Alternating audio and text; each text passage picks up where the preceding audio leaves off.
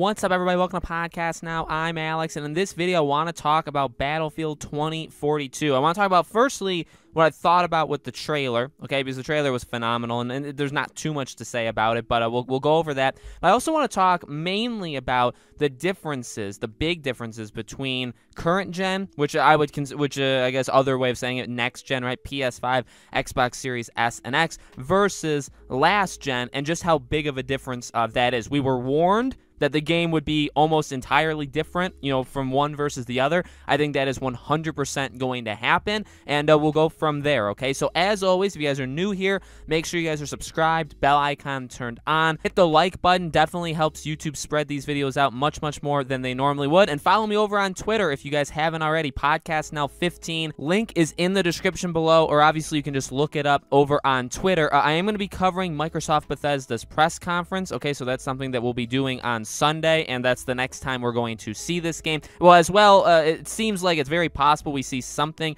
at Summer Game Fest tomorrow, but obviously the next big thing that we get to see from Battlefield will be on Sunday's press conference, okay? So, really quickly, just to gush about the trailer, I mean, that was phenomenal. That's exactly how you... Now, I avoided leaks. I knew there were some out there. I saw technically like the concept art and the picture and stuff for like the title and all that stuff, but I stayed very, very quiet and away from all of this kind of stuff. So this is the first time I've seen pretty much anything on this game. Phenomenal. Obviously it's CG. Obviously we need to see the gameplay. That's so important, especially when we're considering EA, right, and all that kind of stuff. So it is, that's something that you have to keep in the back of your head. But I mean, look, the trailer's point is to show what the game is supposed to be. I would say supposed to be. Now, whether the game matches it, we don't know yet, okay? But, well, actually, we have seen, like, leaked screenshots of what the game looks like. But the trailer was absolutely phenomenal. The weather, the variety, and now there's 7 maps. That's actually a pretty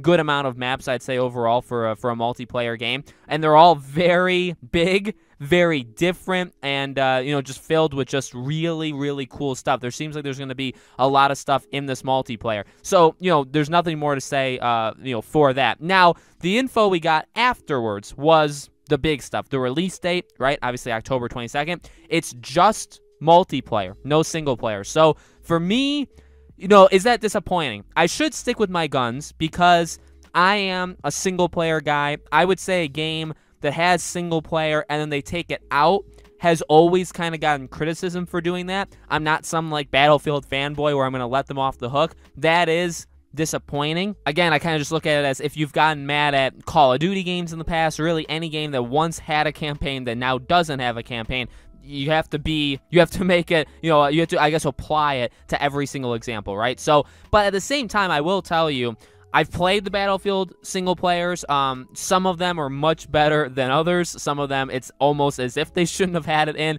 in the first place. I'm not disappointed, which is odd because like normally I am disappointed or at least like caught off guard by something like that, but at the same time, I don't know, I'm playing this for the multiplayer. That's why I always play Battlefield games, and that's what makes them special. And that's I guess to their credit, that's what they even said in the press releases. Okay, this is what we're good at, this is what we're the best at, and so we're just going to focus on that, okay?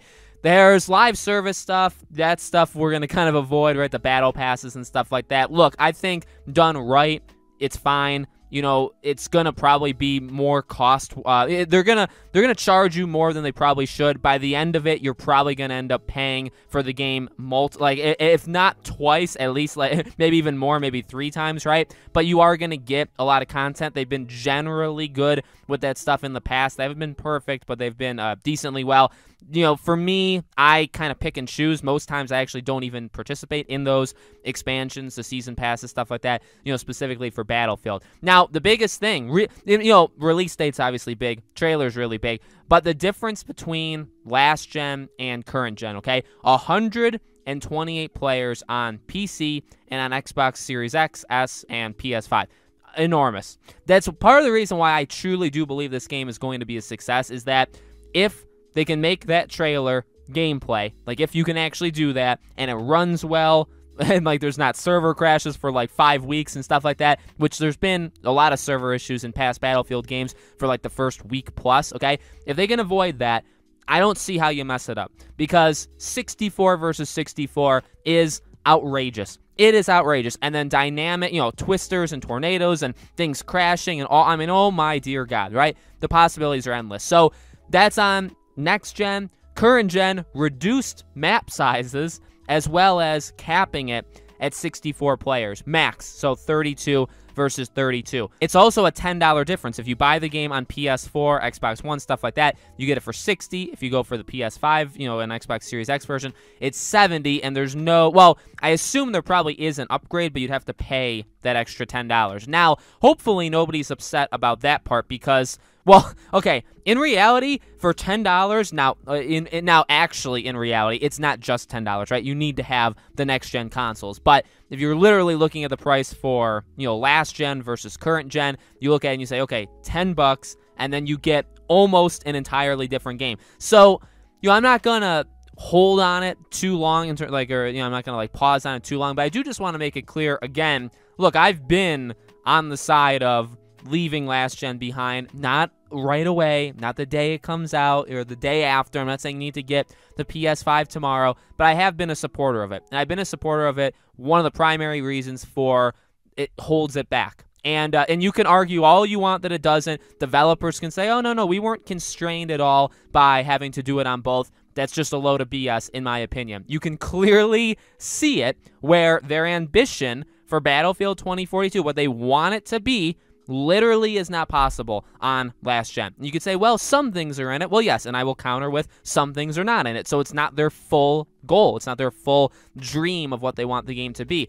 Honestly, and I'm not saying this to sound entitled. I don't want anybody, that would be just a stupid thing. Don't come at me with the, oh, you're entitled. Oh, you're so lucky that you have. I mean, I am lucky that I got the PS5, but I mean, I stayed up all night. I looked for it. I guess I did get lucky. But I mean, I was on the hunt for just nonstop looking for the PS5. So yes, I do have it, but I can't imagine playing this game. And I guess that maybe sounds pretty stupid, right? Because we haven't played the game yet. But I have a feeling when the game comes out, the differences are going to be very noticeable. You look at Tom Henderson as a Battlefield leaker, somebody we've talked about quite a bit on the channel. He talked about months ago how he's kind of reiterated it over and over. Number one, these are going to be completely different games on one versus the other. And recently he even said, if you don't have next gen yet, save up and get next gen. And hopefully people got mad at him because people get mad at me all the time for saying stuff that's not as bad as that. He was that's going after the money. I understand money doesn't grow on trees, but he is kind of right, in a way of if you want the premier Battlefield game, you need to get it on next gen. I don't think there's anything wrong with saying that. I don't think there's anything wrong with that being the situation. It'll come out almost an entire year after next gen is out. I get the shortages. I get the money. I understand that. But I am just saying, take a step back and understand that, yeah, it makes sense. Hopefully, no. And I'm kind of just saying it because I don't know where the room is. I don't know. And not the room, not the movie. I did watch it. That's quite a film. But, I don't know how to read the room in that, maybe people are disappointed because there is such a drastic, there just is. If you're going to play it on PS4 versus PS5 or, any of the other examples, it's going to be different. And I'm completely up for what is, I guess, promised for the next-gen versions. I cannot wait. So definitely things that'll make people upset. The live service stuff really never goes over well, and I understand it. The single-player stuff doesn't go over well, and I also understand it. I get it. I'm not disappointed by it because I do play those games for the multiplayer, but at the same time, again, when this has happened in the past, people get upset, as they should. I mean, I get it, and I get trying to prioritize, and clearly, I would say this. The reason this game is even able to come out this year, this fall, is because of that. You have Activision having literally every single studio they own working on Call of Duty, which is just a recipe for failure. Now, Battlefield sounds like they've had a similar thing where they have 6-7 teams working on it. I hate that. That makes me very worried about those games. It makes me very scared. At the same time, it's not as bad as having every single studio. I guess I should say that. And then, yeah, the only reason I would say it's able to come out is because they didn't do, or, there's only one of two things that could happen. It either comes out this year because they didn't do single player, or it still would come out even though they're single player, and both would be trash. The single player would be awful, it would be watered down, and then the multiplayer would also just not be as ambitious and big as they wanted it to be, right? So ultimately, I am happy. I get why people, I guess, would be disappointed or upset at certain things. But I mean, again, I think this is how you do it. I mean, that trailer was outrageous. Some of the details, outrageous. So I'm very, very happy with it. Let me know, guys, in the comments below, what do you think? Do you have next gen? Are you going to be able to play it? Do you have to play it on last gen? What do you feel about the differences? All that stuff, let me know. As always, make sure you guys are subscribed, bell icon turned on so you know all these videos go up. Again, follow me on Twitter if you haven't already. Podcast Now 15. We'll be covering this game all throughout, the summer, at the E3 when they show it at Microsoft's, as well as whenever we see it, EA Play, betas, alphas, hope to cover it all, and I'll be playing the game day one, and we'll go from there, okay? Thank you for watching, guys, and I hope to see you all on the next video.